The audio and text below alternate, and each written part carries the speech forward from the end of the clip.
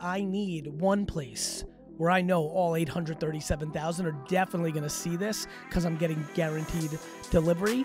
That makes a ton of sense. It's why I continue to have an email service, and it's why I have Community, the text service. I'm extremely excited for this next guest. I think this will be a very fruitful conversation, and I think it's going to bring a lot of value to this specific podcast that we're putting out, this special. So, my friend, why don't you tell everybody your name, what you do, and then we'll get right into it.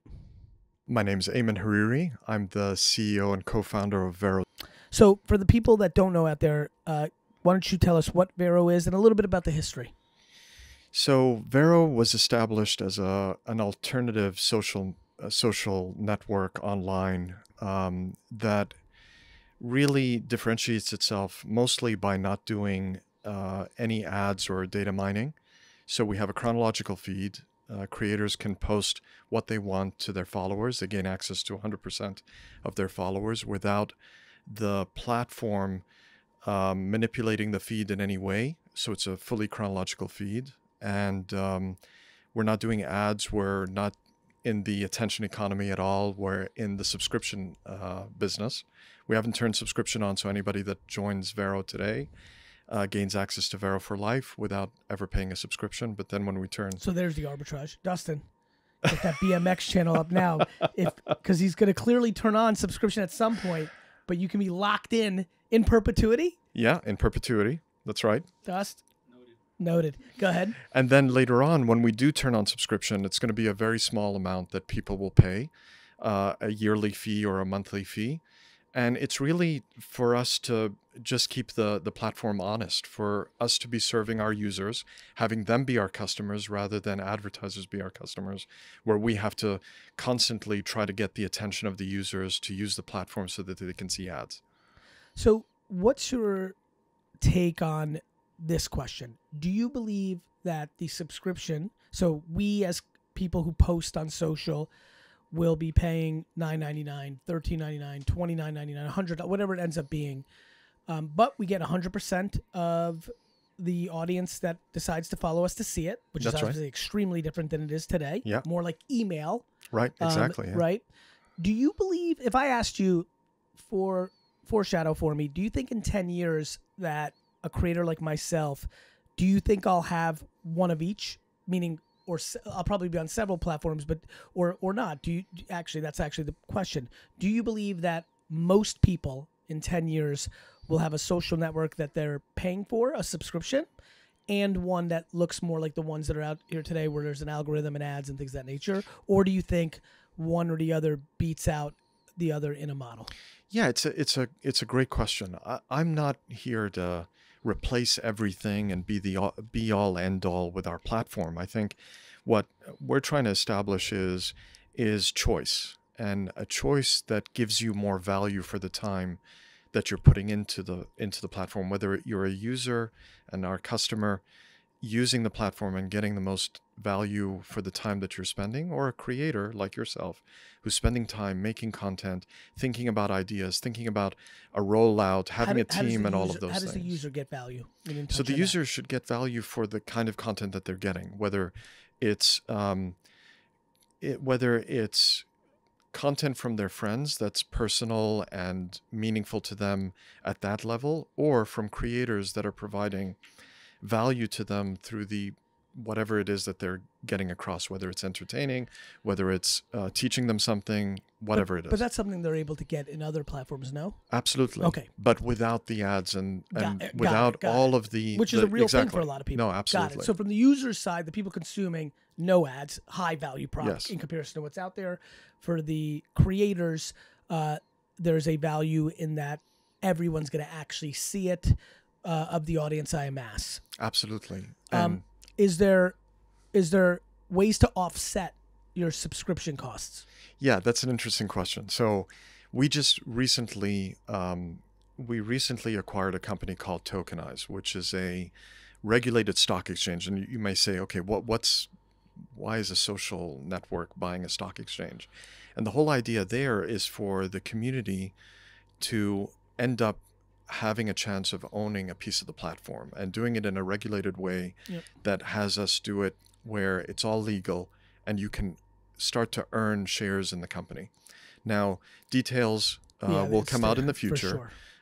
In the near future. I mean, we just acquired this company and we merged it into the social network, and it's really the first time anybody's done this. And where our head's at is we're building this for the community. We're building this for the rest of the world, not for us to own and reap the benefits of that by ourselves, but for us to be joined by the creators who get to earn a piece of the platform by bringing in people who start to pay for content or pay for their channels or whatever else, or pay for the app. But also for those users who are coming in and making a decision that they want an alternative platform, they're paying a subscription, wouldn't it be great if they could earn shares in the company as well? Take me back to the history of the platform, because I know, and I notice how quickly my team shakes their head because we watch everything. Sure. And I mean everything. Yeah. There was a moment of what I would call micro virality for this platform.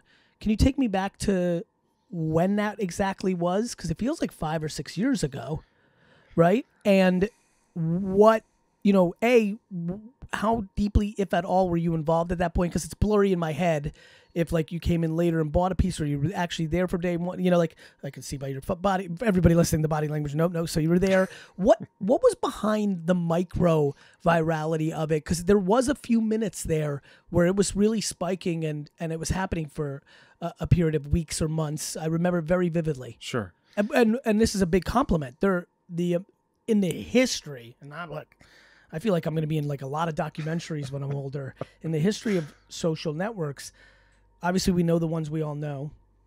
There's things like Vine that really had it, but they sold in a year. And unlike what Meta did with Instagram, Twitter decided to shut down Vine.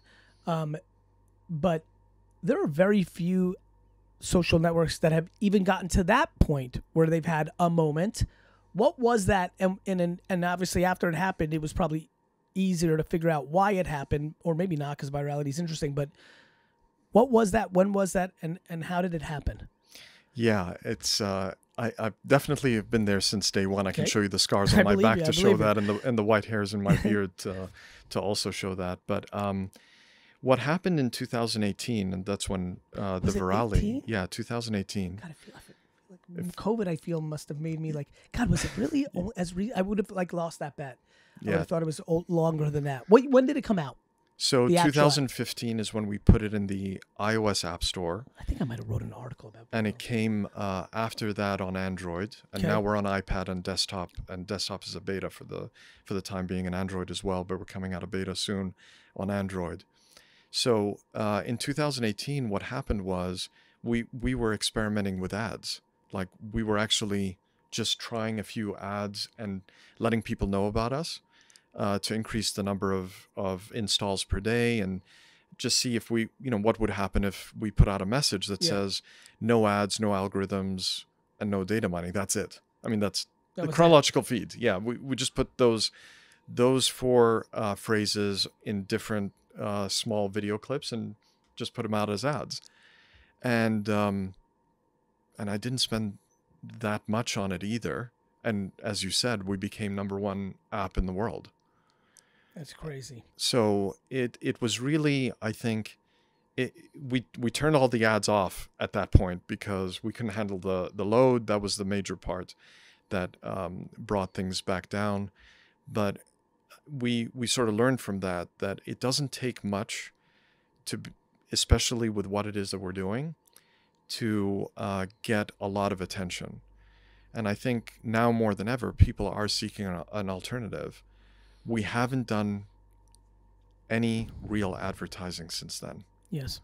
And we made a decision, a conscious one, to build the tech stack that is scalable, to keep building on community, which is what we've been doing.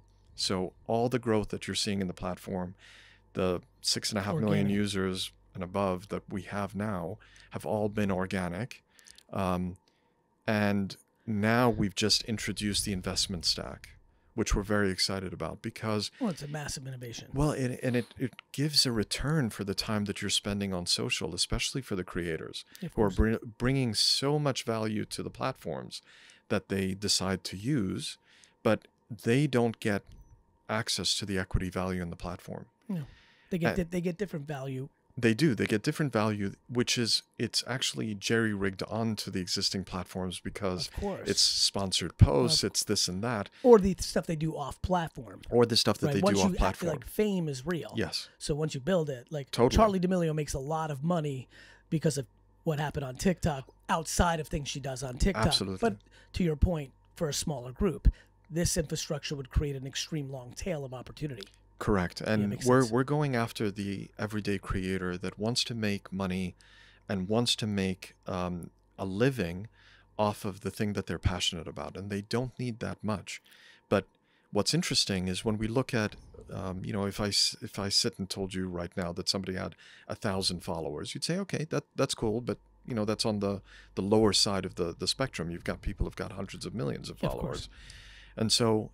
But I mean, of course, to anybody who wants to make a living doing it. I mean, absolutely. For a lot of people listening right now, like, I'd fucking kill for 1,000 followers. No, absolutely. For normal, every day. But, like, of course, if someone wants to make a living, 1,000 is going to be on the extreme low side. Exactly. But when you start to look at whether it's subscription or you start to look at backers of your project, whatever that may be, that's a lot of people who. I love you for that because, man, back in the day, I was like, do you understand what 815 people that want to see what you have to say looks like physically? 100%. You put 815 people in an auditorium and you speak in front of them, you'd be like, holy crap, I made it. Totally. But in this world, you're like, I'm an imposter syndrome. I suck. I'm like, you don't suck. But to your point, as we go into the commerce part of the conversation, what the blockchain enables potentially over time. And obviously, when I hear you talk about what you're talking about, it's famous of what's going on in the U.S. with the SEC and what's going on in Europe. Like, clearly the governments around the world, Hong Kong this and China that and U.S. this, the regulation and the understanding of cryptocurrency and NFTs is kind of a little bit unclear. It seemed clear, and it kind of like took a step backwards. It seemed in 1920 like things were kind of pretty obvious with Coinbase going public and things of nature, but clearly we've taken a step back of like, people just don't know what. So obviously you going specific to, an actual stock market enables you to actually punch those two together. Yeah, absolutely. I think. How does that work for people that live in countries where it's not as clear? Like, obviously the stock market that you bought is not in the U.S., right? That's right. Right. So like, what does that mean for someone that lives in London or for someone that lives in Amsterdam or for someone who lives in the U.S.? Will they have? Is there going to be a little period of time of clarity if they're going to be able to interact with those commerce realities? Yeah, we'll make all of those things clear. Whenever anything that happens on the stock market, we'll make sure that things are clear. Yep.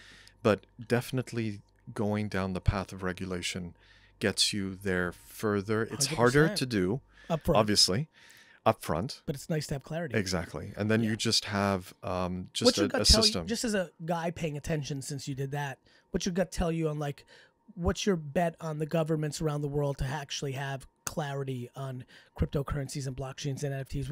What's your hot take? Do you think it's another 2, 3, 4 years of politicking and government stuff before we, as a society of 8 billion, have clarity of where and what and how we can do things? Look, I think there is clarity around what is a security. Yep. I think the problem is that we're starting, what's colliding right now is us being used to things happening quickly and being able to be instanced on the internet. Yes. And for that to be the disrupting force and enough of a disruptor that all of this old, sort of law or whatever it is gets changed. Yes. The reality is that these things have been put in place to protect investors. Yes. So these laws are there to to back up the usage of something called a security. And a security is one of the best inventions in the world. Yeah. It allows us to own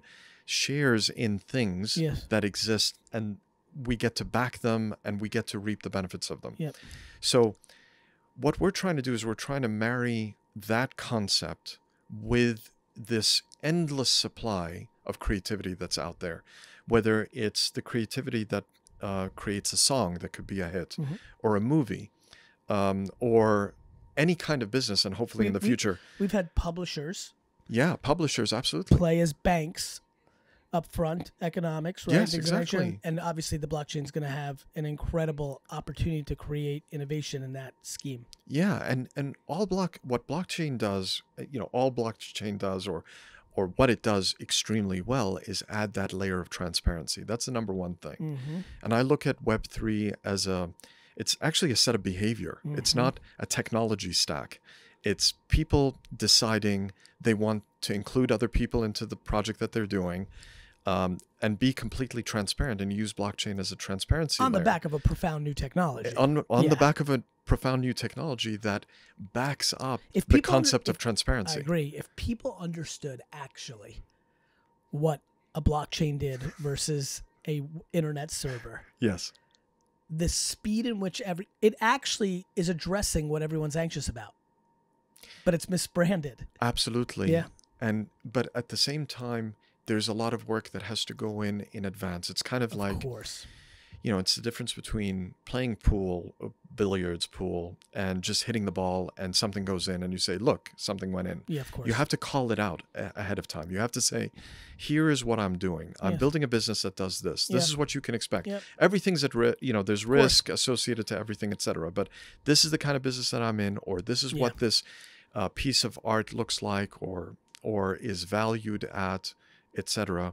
And the more you can be transparent ahead of time and then stick to what it is that you're doing, then the outcome then is, for everybody to benefit from. Parting shot. What have we not talked about in this time together that you'd love for people to know about you, the world, blockchain, VERO, creativity, subscription, or all of the above? I guess if there's a parting thought, it's we're building for better. We're not here saying we have all the answers, or we're building an alternative platform that is the platform that will take over from every other platform. Absolutely, we want it to be one of the biggest platforms in the world right now, and to be an alternative. That's right. Why not? To be a viable alternative. But what we are doing is we're coming from a place that says, look, things have been done in a certain way up to now, and we think that it's one-sided. It's a win on one side. We're always trying to create a win-win for creators, for the users of a platform, for the platform itself, and for everybody to join and be able to, whoever does decide to make a move and come over to our platform, they get to have a win-win with us. You know what's funny? And by the way, look, my favorite word in the world is and instead of or. Favorite. But I will say one thing. I am fascinated by how much value I do think people get from free social networks that have an ungodly amount of human beings consuming. I think we talk about a Charli D'Amelio or a Logan Paul, but Jesus, there is a very long tail of human beings, hundreds of thousands, who make hundreds of thousands of dollars a year being influencers on these platforms that cost them nothing. Sure. Right? I think what's exciting is I really don't think it's as one-sided. I really don't. I think it's more of a game of and than one-sided. I, for example, immediately am interested in the concept of having one of my platforms guarantee that I would rather have VERO as a complement to all my other social. And I have a lot of social. Yeah, sure. Right? Of course. I'm sitting here and thinking, and I'm like, I'm like, hey, I better sign up now so I don't have to pay the fucking subscription fee.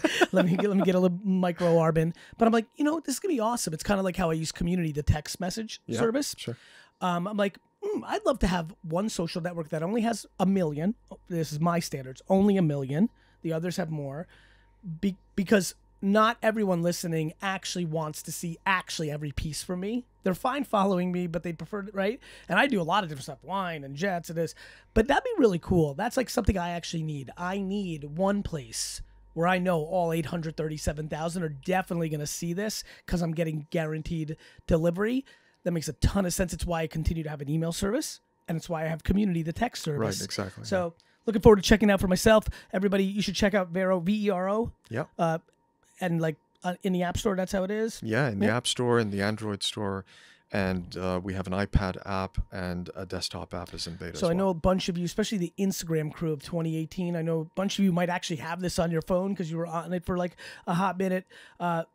would love to hear from everybody. Hit me up on Twitter at GaryVee on your feedback on this or. Do you think the social world will be in a 5-10 year window subscription only, the way it is now, and no subscription services come to the top 10, or do you see it the way we talked about here with where there is a subscription player and there is, and look, OnlyFans, Patreon, right, Substack, like there is clearly content being made that people pay for, and so and in your world, it's actually the person that's making it that's paying, right, the subscription? No, actually, so everybody pays a small fee, and that way it makes it sustainable. The idea, though, of marrying it with this tokenized stock exchange is that everybody also gets a piece and benefits on the of upfront, the platform. Put the blockchain to the past, because I think it's above a lot of people's pay grade in the short term, but will become normalized soon. In the step one, though, I'm not down. I mean, as you can imagine, I'm very excited about what you're talking about there. Everyone pays eventually. It hasn't happened yet, as I heard from you. That's but right. Anybody that signs up pays? Yes, but pays a very small amount. Understood. As opposed to... And is there any different dynamic if you're a high volume creator of output, or does that happen because of the secondary thing? Yeah. No. Understood. So if you're bringing a ton of traffic, we're not going to charge you more, of course, or anything like that. Or posting more often. Or posting more, or access to more people. Because right now you're posting, but you're only gaining access to about 3% of your audience. Yeah. In our case, you gain 100% access to what about virality? That's going to be interesting, right? Because the framework is based on emails don't go viral, right? So like one of the benefits... They kind of do. You and I are old. We used to forward emails. I got bad. I just aged us. Yeah, the kids don't fucking forward emails, brother. But by the way, kids, no bullshit. In the late 90s, like pre-social networks, if you got, people used to send random funny emails to their entire address book, and then people would send it like, email was like early social. Like you would actually reply all, forward. Anyway, back to the point. So cool, but a lot of people have benefited by having no audience, going on TikTok, posting, and then boom, 800,000. That's been very beneficial to them. Is there a viral component to VERO that you're thinking I think you're through? Talking about discovery, and discovery is something that we're building it step by step. Yep. And discovery is absolutely something that we're building into it. So if you're somebody whose content is being seen by a lot of people and is having a great reaction, when you're in a discovery mode, you can go and discover that kind of content, and then you can discover the new creator. Not in your core feed, because you've chosen. I totally understand. You only choose who goes into that. By the way, that's how social started. Totally. It's obviously evolved into an AI-driven discovery model, and clearly is effective because people do like passive discovery. Sure. But to your point, I can speak for myself. I am actively still a person that has to rely on email and my, 212-931-5731 sign up now, because I need a place that quote unquote guarantees it. Because if I want to post something that I want everybody to know about and I post it on social, I got to work super hard to make that creative as fuck, which is almost inherently impossible when you want people to know something because you're selling. So it's really interesting stuff. Brother, thank you so much. Thanks for having me.